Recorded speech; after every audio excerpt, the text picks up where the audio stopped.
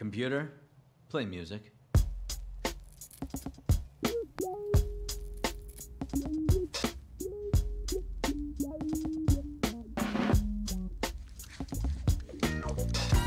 Lonely mother gazing out of the window, staring at a sun that she just can't touch.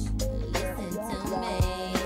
Don't go chasing waterfalls. Please stick to the rivers and the lakes that you're used to. I know that you're gonna have it your way or nothing at all, but I think you're moving too fast. Little precious has a natural obsession for temptation, but he just can't see.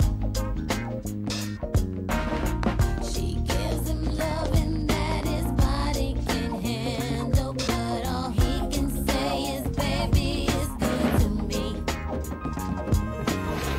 One day he goes and takes a glimpse in the mirror, but he doesn't recognize his own face. His health is fading and he doesn't know why. 3 letters took him to his final resting place. You don't hear me.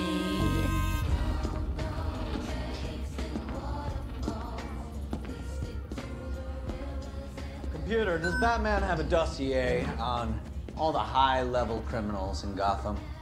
Affirmative. Lovely. Is there a file labeled Crane, Jonathan, aka Scarecrow? Affirmative. Play the file. Addendum. Psych profile, Jonathan Crane.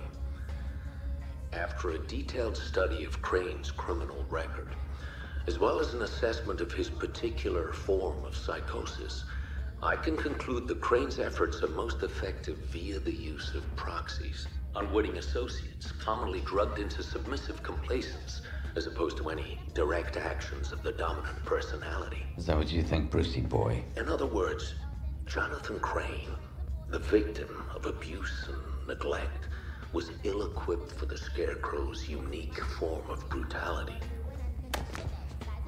Computer, stop music. Taking into account that Crane's alter ego was the mastermind, well, Crane himself,